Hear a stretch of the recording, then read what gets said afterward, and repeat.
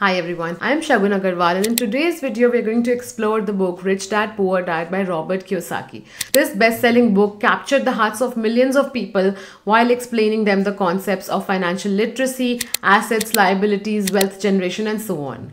But before we delve deeper into the key takeaways from this book, let's understand the foundation of this book, what rich dad means and what poor dad means in terms of the book. Robert Kiyosaki is an investor, entrepreneur and educator. He had a life-changing encounter with two father figures.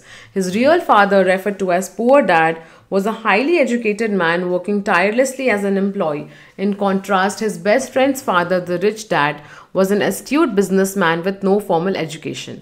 These two contrasting financial mentors laid the foundation for Kiyosaki's journey of self-discovery and financial enlightenment. Published in 1997, Rich Dad Poor Dad has since become a global sensation with over 40 million copies sold worldwide. So without further ado, let's get into the key takeaways explained in this book, Rich Dad Poor Dad. So the first takeaway is mindset matters. Young Robert, puzzled by the contrasting opinions of his rich dad and poor dad, gets into the world of understanding what is the ideological difference between the thinking of two dads. Poor dad, Robert's biological father, was an educated man with a stable job. But he subscribed to the belief of the traditional path of education, working hard for a secure job and living within one's means. While he had a steady income, he struggled with accumulating wealth and achieving financial independence. On the other hand, Rich Dad was a wealthy and successful father of Robert's best friend. He was an entrepreneur who believed in the power of financial education. From an early age, Rich Dad taught Robert crucial money lessons, emphasizing the importance of thinking outside the box, acquiring assets, and making money work for him. He exemplifies a more unconventional approach, emphasizing financial education, entrepreneurship, risk-taking, and the creation of assets to achieve financial independence. Rich Dad's core teachings were centered around financial independence, wealth building through investing, and developing an entrepreneurial mindset. Here, the author Robert Kiyosaki says that we must take calculated risk, whether in our jobs or whether building a business or whether in any other pursuits.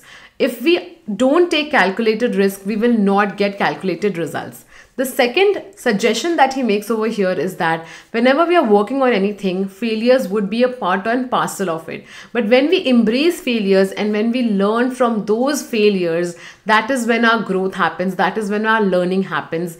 And this is what we all need to understand, that embracing failure is a key to success in life. The second is assets versus liabilities and understanding the difference in the definition of the two. Imagine two brothers, Tom and Alex. Both earn decent income, but their approach of money is vastly different. Tom spends his money on lavish vacations and material possessions, thinking they are assets. On the other hand, Alex invests in income-generating properties and business, considering them as true assets.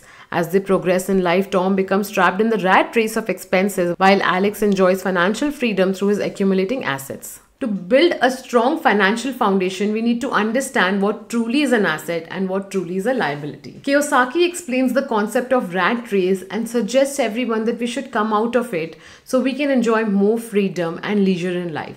He says that a rat race is something when we are living paycheck to paycheck, when we're getting the income, spending all the bills, then again working. So we are working for more money and we are trading our time for it, and that is what is called as a rat race. The third technique is understanding the power of passive income. Picture this: Mark and Sarah, two hard-working individuals, both have stable jobs.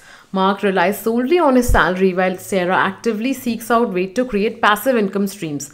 As time passes, Sarah enjoys more time for herself and her loved ones thanks to her diversified income and business generating passive income. Meanwhile, Mark is still trading time for money. The key takeaway is to understand the importance of passive income, which allows your money to work for you, providing financial security and freedom.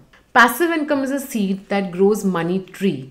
In other words, passive income is the income that you earn even when you're not working, even when you're sleeping. If something is giving you income, that's passive income. While Mark is solely dependent on his salary, Sarah understands the value of creating passive income streams that generate money even when she is not actively working. This could be through rental income, dividends from investments, royalties from books or music, or owning a profitable online business. By generating passive income, Sarah is not only increasing her wealth but also gaining the precious gift of time. Embracing passive income allows us to break free from the shackles of 9-to-5 job and pursue a life of purpose and fulfillment. Here, Robert suggests three things. One is investing in your own business, investing in real estate, and the third is multi-level network marketing.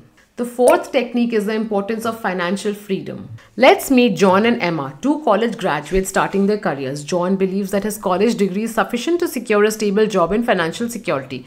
Emma, on the other hand, recognizes the need for ongoing financial education and takes the initiative to attend seminars, read books, and seek financial advice from mentors. As they journey through their careers, John faces financial struggles while Emma makes informed decisions, leading her towards financial independence. The lesson here is the significance of continuous learning and financial education. While education is necessary for all of us, Robert Kiyosaki says that the traditional ways of education that our kids learn in college and school days is not enough for financial literacy.